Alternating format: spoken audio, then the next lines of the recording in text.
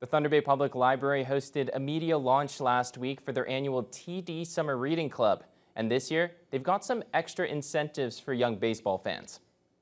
This year the program is made possible with the help of community sponsors, including the Thunder Bay Border Cats, Boston Pizza, and Mario's Bowl. Kids can win baseball tickets and other prizes for reading a certain number of books, and the Cats players will participate in storytime events with the kids on July 5th and 17th. The summer reading program runs for 7 weeks and is completely free and available to kids up to 12 years old.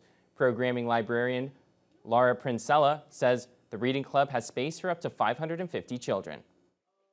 So this is a program that we've offered at the library for over 30 years.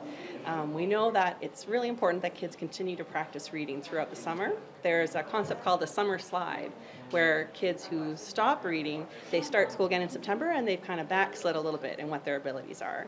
So a program like this really encourages the reading habit throughout the summer, and so it's one we are really excited to support. You know, the Border Cats being a locally owned and operated team, we're all about community, and this is just another way for us to branch out and help out the community in a lot of areas, promote what they're trying to do here. It's a great program.